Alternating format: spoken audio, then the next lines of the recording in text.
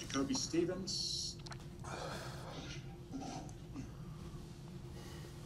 Jacoby, David Pulse from Associated Press. My question is, what went wrong, in the passing game? Was it scheme? Was it execution? Just what do you think went wrong? That's something that we're going to go look at Sunday and Monday, on Tell the Truth Monday. The best thing we can do right now is not point any fingers, but go attack the problem, not the people.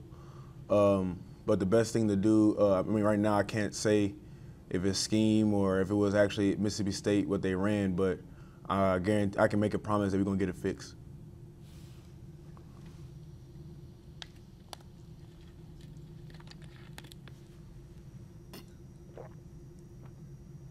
Hey, Jacoby. I mean, obviously the coverage was an issue today throughout the game. I mean, I guess just, throughout camp, did that replicate what you saw in camp, or was this a pretty out-of-character performance? I mean, when you're missing one of the best corners in the nation, it's going to hurt. And he went down sick last night, and it it obviously showed that when one of your biggest pieces go down, it can hurt. Jacoby, whenever things are going that way with young, inexperienced players, I mean, what do you say on the sideline? What were the conversations as the game was going on? Well, it always starts off with keep your head up, go to the next play, and but as the game goes on, you got to tell those guys, hey, it's time to step up. You're not a young guy anymore. You're representing Louisiana.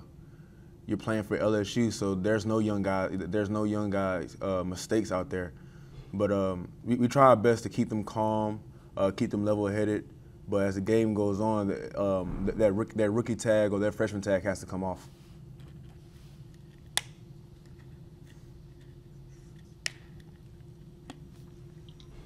Hey, Jacoby. We talked a lot leading into this week about what the atmosphere would look like and creating your own energy and things like that. What was today like in terms of atmosphere, energy, and all those aspects?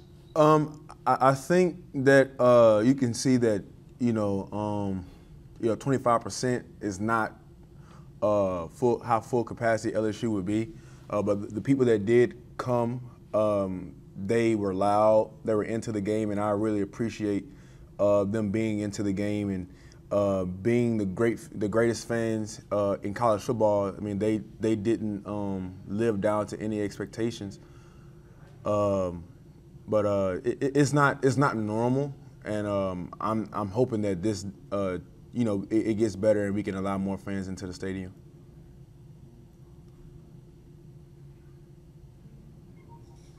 Hey, Jacoby, just what do you think that y'all can do as a secondary moving forward to get better as you guys have, are going to continue to have to rely on young players in a couple different spots? The best thing is to go in and watch the film and attack the problems. It's the best thing to do because, it's all over the tape. Like they say, the eye in the sky does not lie. And that's the thing that we need to do. We need to go back and we need to look at the film and we need to critique everything that went wrong and improve.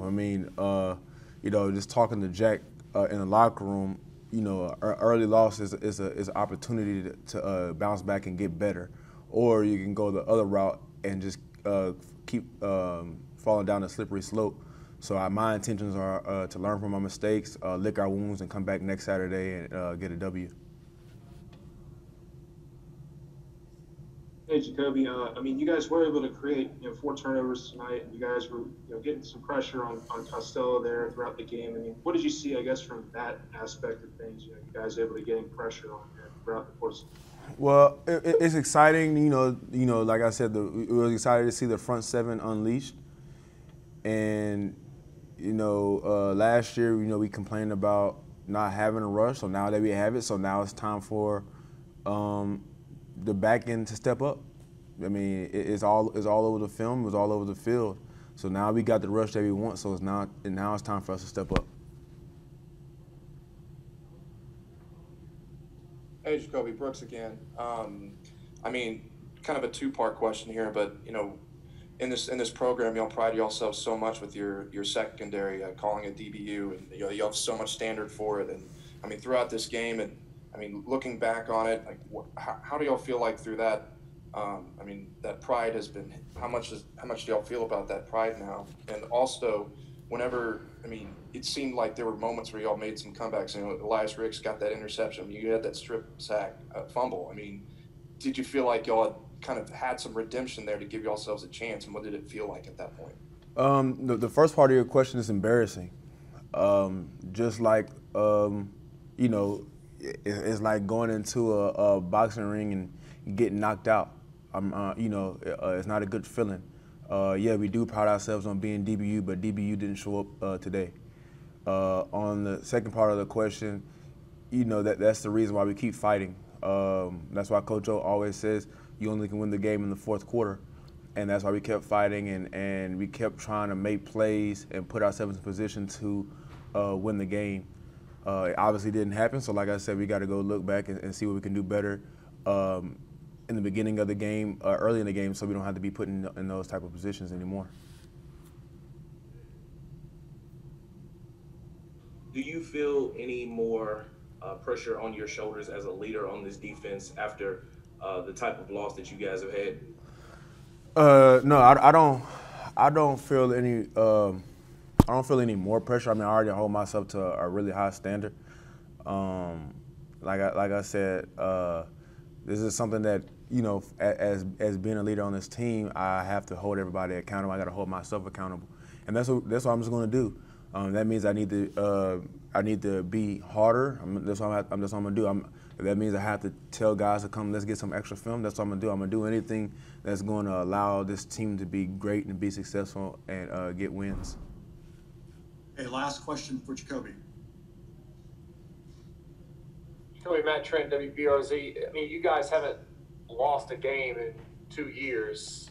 Was it weird to feel this type of adversity and this type of frustration? And how do you think the guys on the sideline, defense, offense, special teams, handled it today?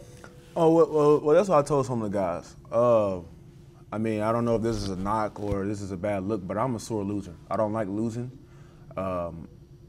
You know, I get mad when I lose. You can go back, you can date back and ask my mom and dad. I would throw a fit, or I'll quit an Xbox game if I'm thinking I'm about to lose.